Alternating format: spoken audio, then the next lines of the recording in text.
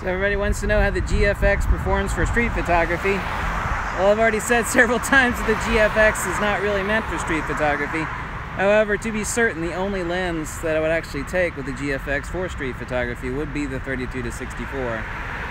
It is a bit bulky at 2 pounds. That's with the viewfinder and the vertical grip, so I got 2 batteries and another battery in my pocket, but I've been out shooting now for a couple hours and I'll be out for a few more hours. So the linear motors and the autofocus speed acquisition make this far less than ideal, but this is not a street photography camera, so let's see what's up.